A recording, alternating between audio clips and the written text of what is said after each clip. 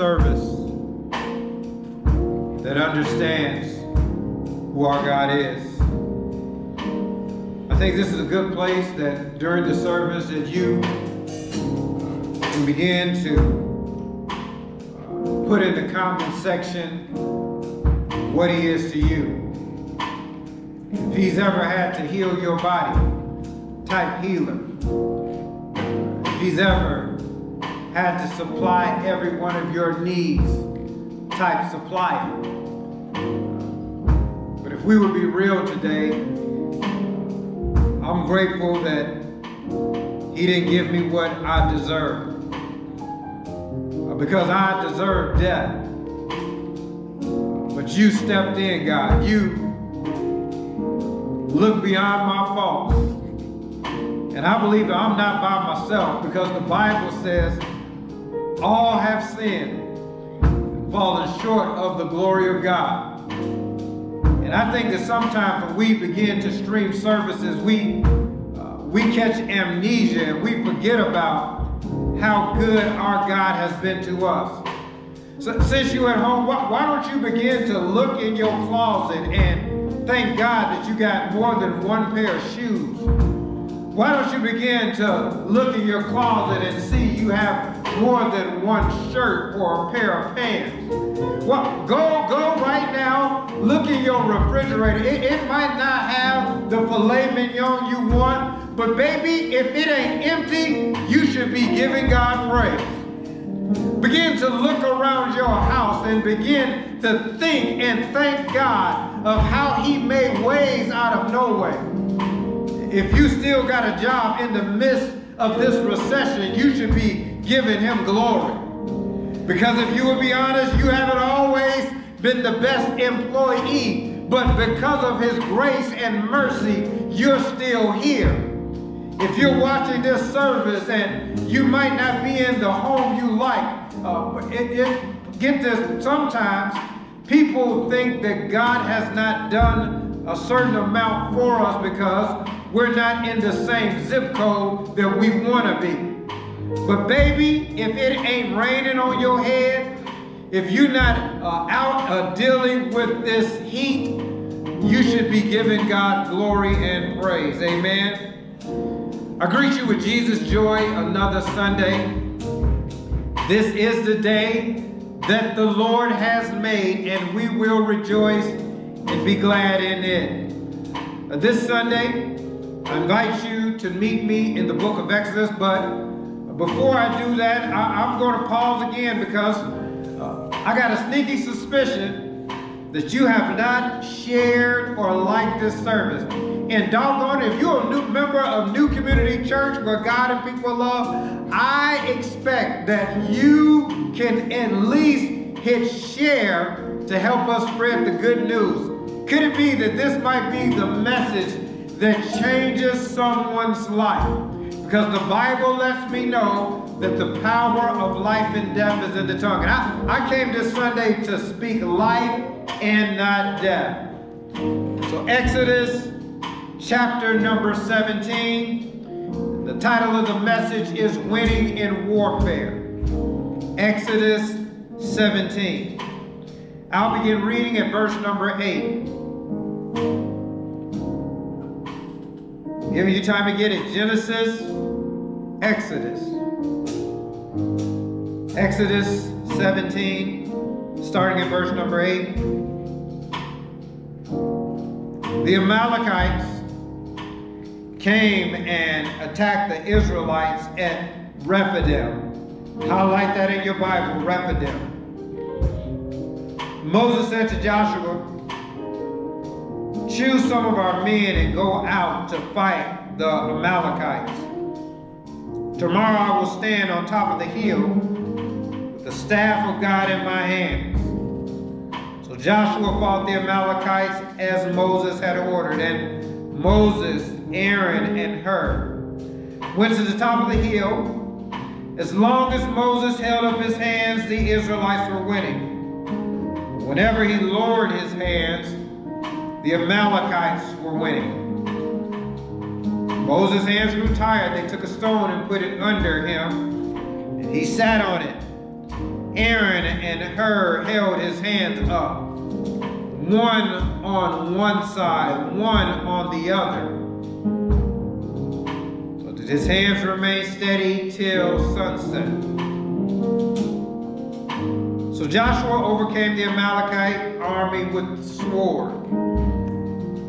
The Lord said to Moses, "Write this on a scroll as something to be remembered, and make sure that Joshua hears it, because I will completely blot out the memory of Amalek from under heaven."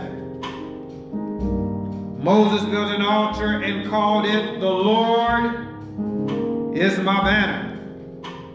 He said, "For hands were lifted to the throne of the Lord. The Lord will be at war against the Amalekites from generation to generation." Verse number 11 for emphasis. As long as Moses held up his hands, the Israelites were winning. Here's a conjunction, but whenever he lowered his hands, the Amalekites were winning. Again, I want to talk from the subject, winning in warfare. And I believe that there's some people streaming this service that, if you would be real and honest, you're tired of the fight. That you're fighting emotional fatigue, that you're fighting the fatigue of racial injustice, and you need a word of how we can, I don't know about you, but I'm fighting the stuff that's coming on the media out from the White House.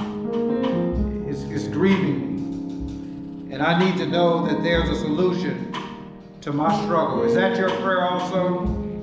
That God can meet you in our most vulnerable places. Shall we pray?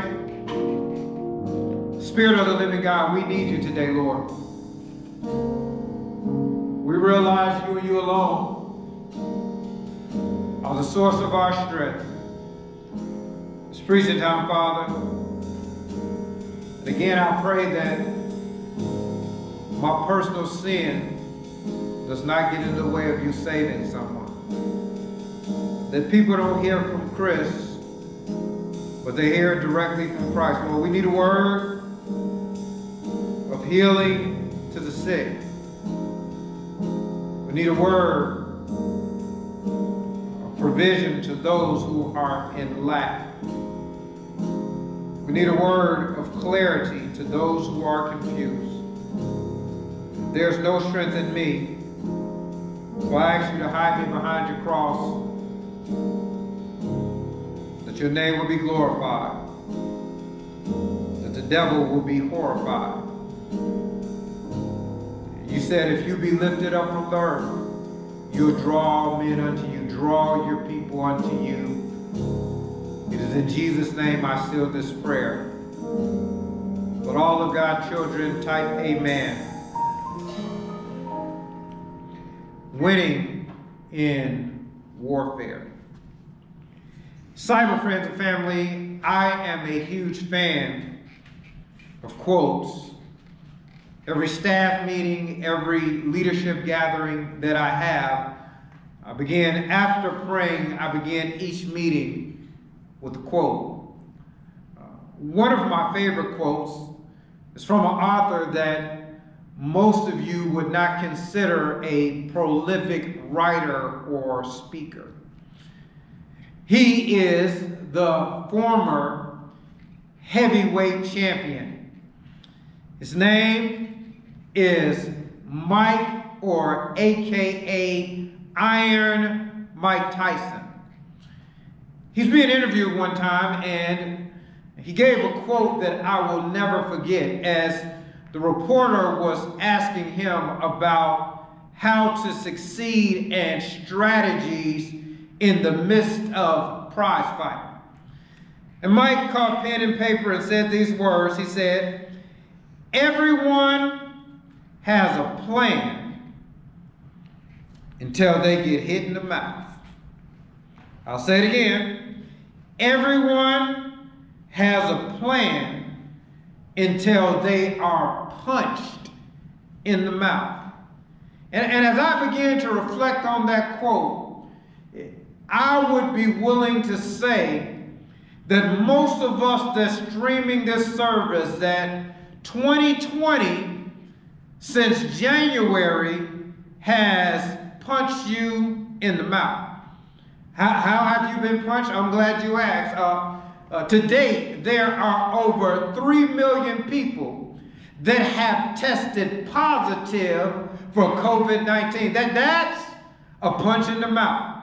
Okay, you didn't test positive for COVID? Well, maybe you are living in these yet-to-be United States, and you think that you in the 60s with all of the racial tension and injustice that it's being black in America. That's a punch in the face. If you're jogging while black and you are attacked and killed, that's a punch in the face. If a police officer puts his knee on your neck and you have to squeal out for your mother, you can't breathe, that's a punch in the face. And I don't know about you, but I feel as though that there are areas where I'm losing in this fight called life, and I need a strategy, because the Bible lets me know that I'm more than a conqueror. And is there anybody streaming this service that life has hit you with this best shot, but you can testify like Donnie McClurkin that we fall down, but we get up again? And are there any get up saints that streaming this service that you've been knocked back and forth in the midst of 2020, but through it all, you know that you can depend on God? Winning in warfare. Beloved, it is Warren Wisby that caught pen and paper that said, the Christian life is not a playground, it's a battleground. Let me say that again. The Christian life is not a playground, it's a battleground. And if you would do me a favor this Sunday, is there at least 3 people that's streaming this service that you can put in the comment section some of the battles you've been facing? Have you been facing sickness in your body? Have you been facing anxiety? Have you been facing trouble on your job, trouble with your kids in the midst of shelter in place, and you want to know how can you win? The text this morning, we find an excerpt from the book of Exodus. Exodus, when you translate it from its original Hebrew, it means to depart or exit.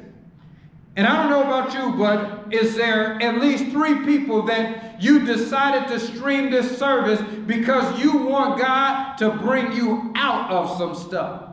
Maybe you want God to bring you out of this heightened anxiety. Maybe you want God to bring you out of racial injustice. Maybe you want God to bring you out of maybe even some people that's streaming this service with you in the house you're in today.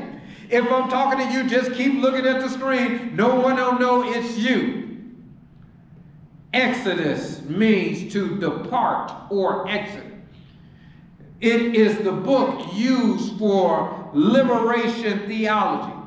And the theme of the book of Exodus that we need to know is that our God is a deliverer. Let me say that again. The theme of the book of Exodus that you need to know is that our God is a deliverer. He was able to deliver the children of Israel from plagues. He was able to deliver the children of Israel from mean old Pharaoh. But if you keep reading through the book of Exodus, you'll find out that he's able to deliver from death. You know, there's a thing in Exodus where we find the Passover. And we find out that when they spreaded the blood of the lamb over the doorpost, the death angel passed over. And I think that's a good place to pause and preach today, because you don't have to go to the book of Exodus to begin to celebrate Passover. I believe that there's some people streaming that you can testify because of the blood of the Lamb, He healed your body. I believe that there's some people that can testify that the blood of the Lamb still has power. The old song in the church I grew up in went like this. They said the blood will never lose its power. It ain't First Sunday, but I think that's a good place for you to like and say amen, because the blood still reaches to the highest mountain. It still flows to the lowest valley.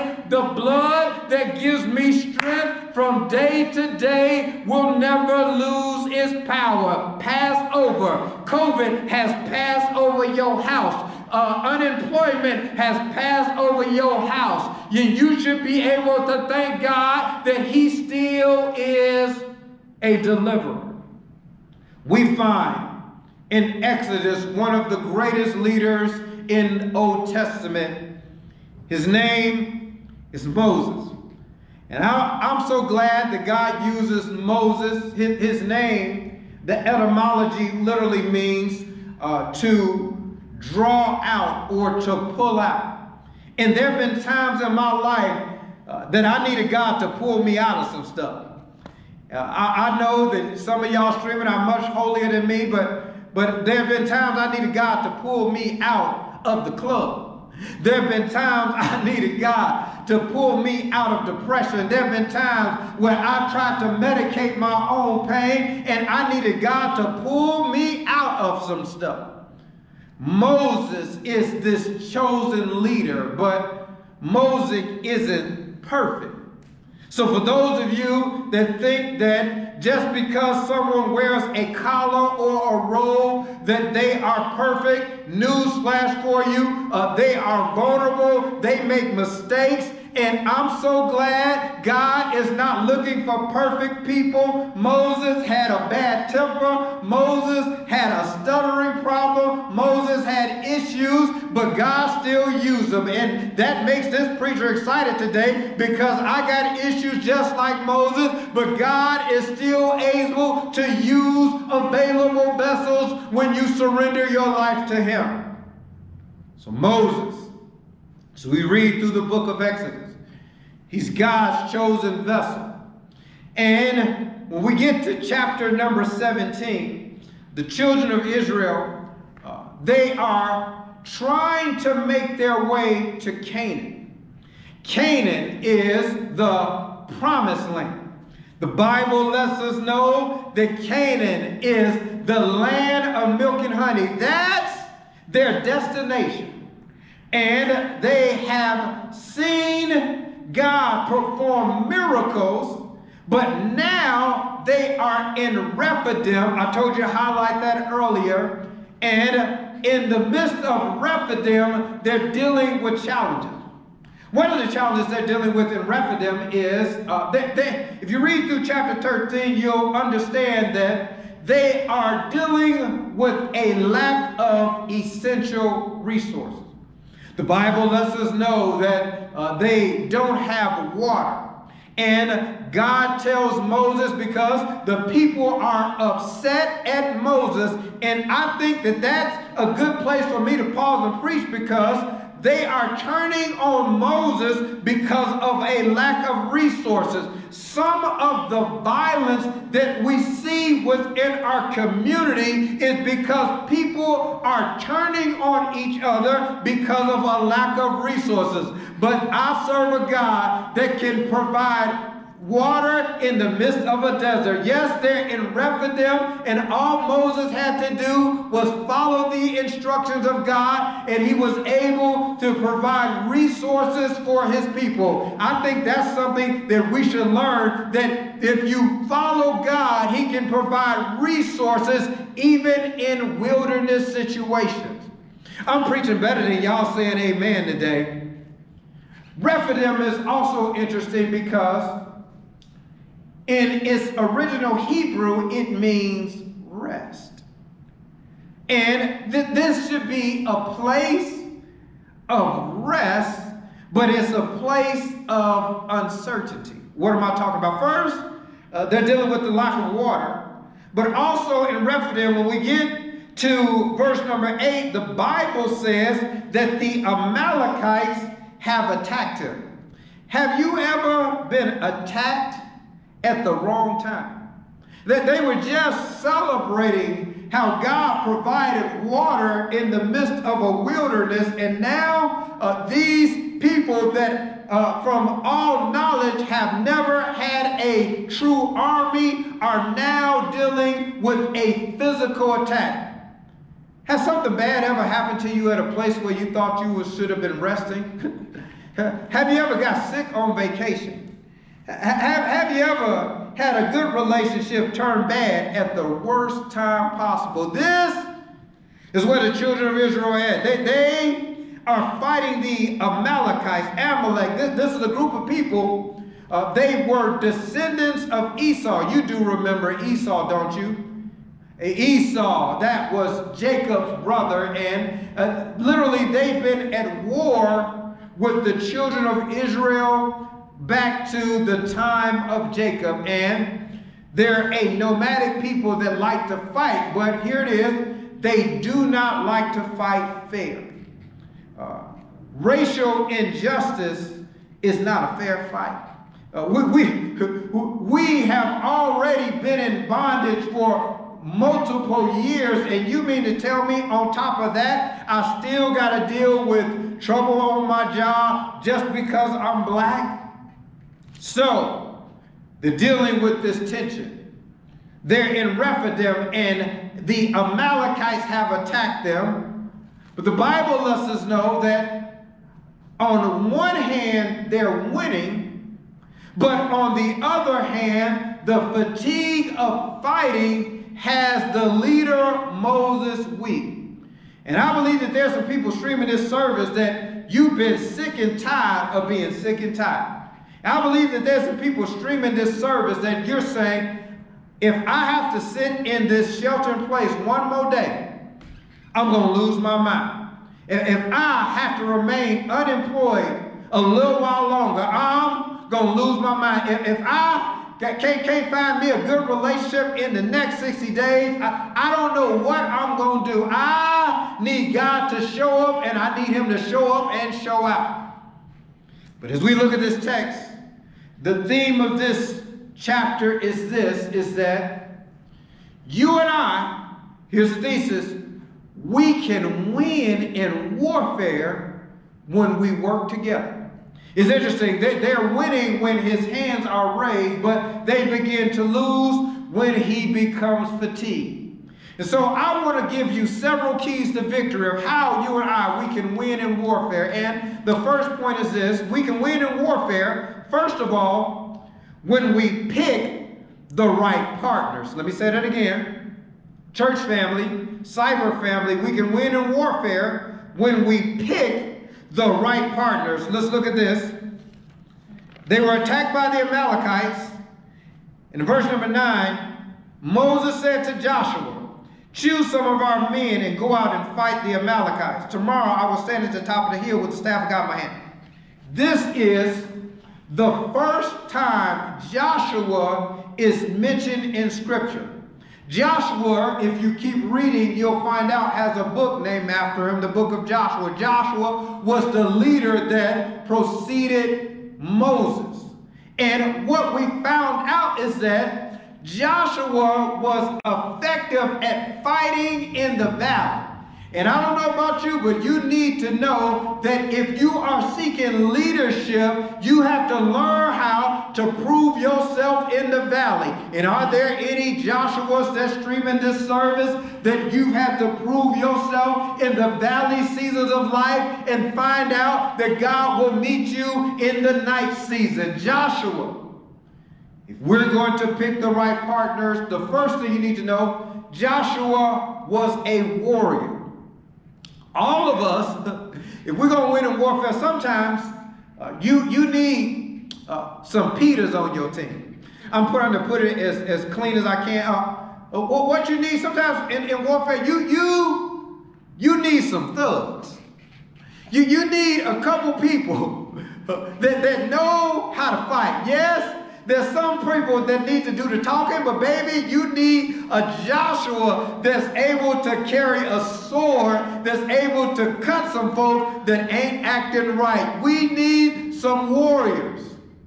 But not only do we need warriors, but Joshua's in this text, but also we see Aaron. Aaron was from the priestly realm. He was an original priest. You need warriors, but secondly, you need some worshipers.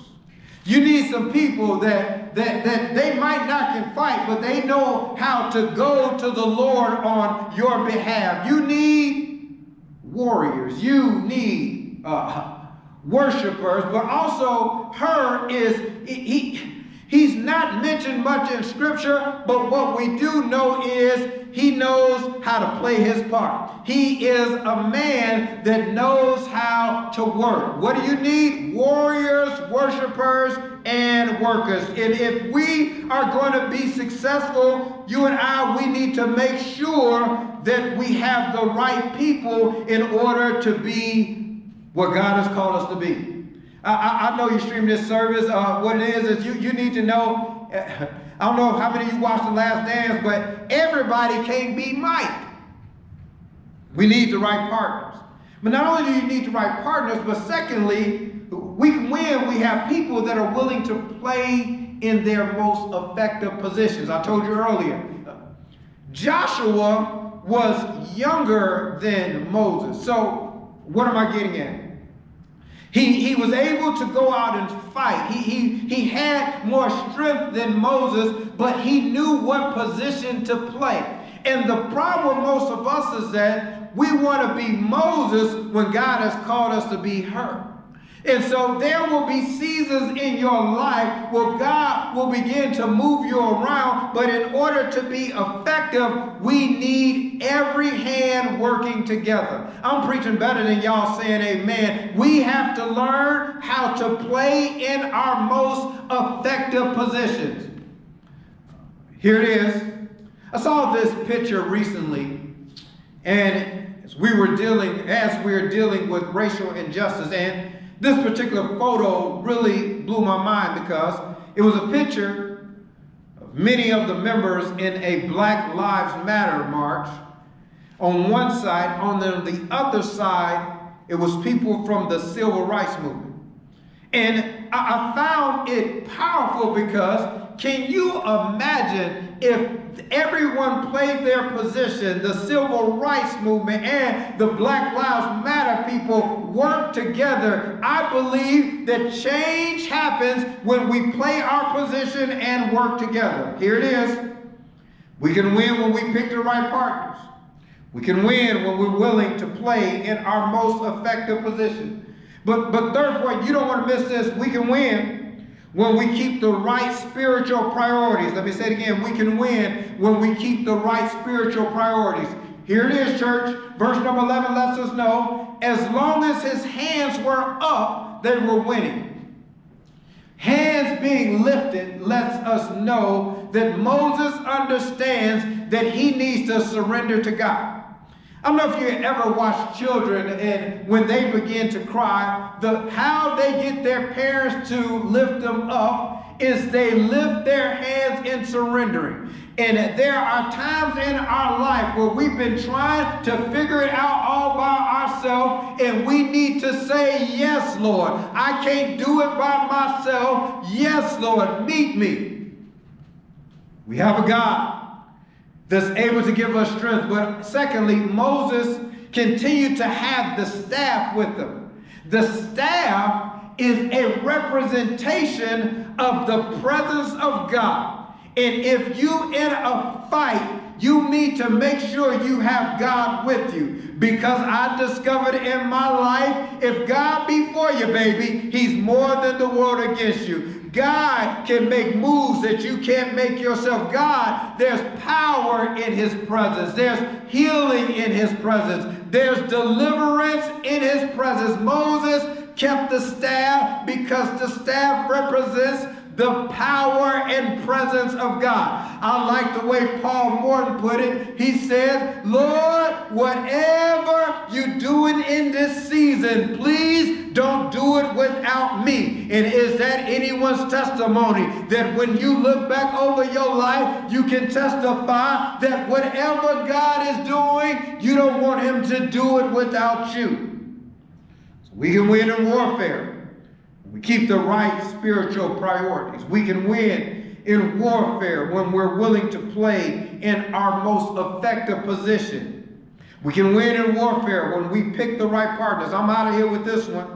We can win in warfare when we, here it is, don't miss this, are willing to adjust our plans and pivot. Wow. We can win in warfare when we're willing to adjust our plans and pivot. I'm in the text. Don't lose me here. It says, verse 12, when Moses' hands grew tired, they took a stone and put it under him, and he sat on it. Aaron and Hur held up his hands, one on one side and one the other, so that his hands remained steady.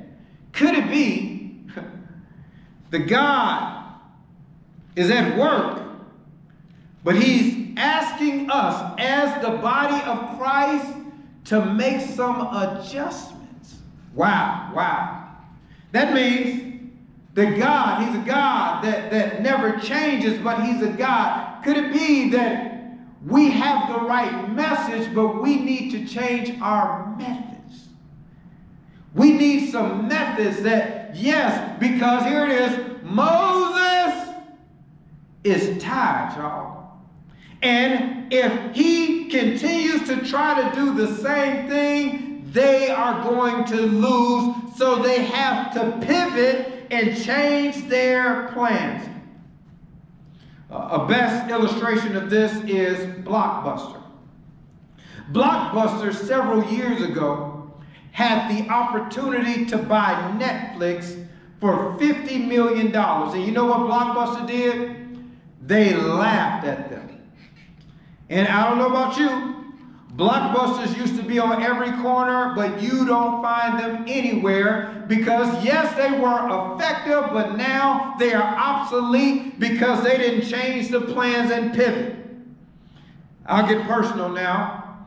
Recently, I've been going to the chiropractor twice a week, trying to get this shoulder right. Every Wednesday at 10 o'clock and every Monday at 10 o'clock, I am at the chiropractor trying to strengthen this shoulder. And something happened recently. I thought I was doing pretty good. I'm at the chiropractor because what the chiropractor wants you to do, he wants to make adjustments. And a couple of weeks ago, I was doing pretty good and he gave me a new set of exercises. He didn't change my time. I still go Monday. I still go Wednesday at 10, but I have a new set of exercises because in order to be effective, I had to pivot and make some changes. Church, if we're going to see justice, we need to work together. As long as Moses' hands go up, they're winning. Quit trying to do everything yourself. It's bigger than the name outside the church. We need to work together because all things are possible. United we stand, divided we fall. United States, get that? United we stand, divided we fall. Let us pray. Father, in the name of Jesus,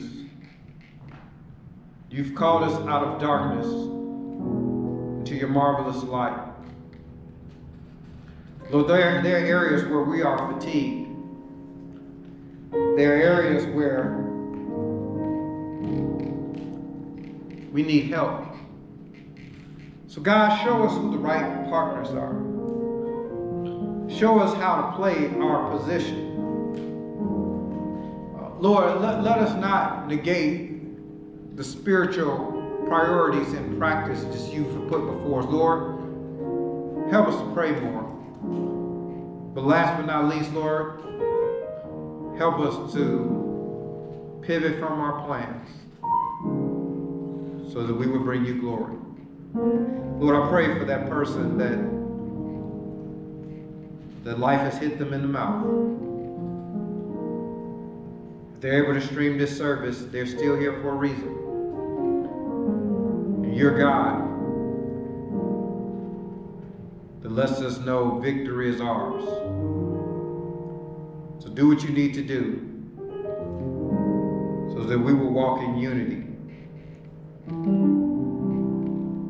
Because you've called us out of darkness into your marvelous light. It's in Jesus' name I pray. Amen.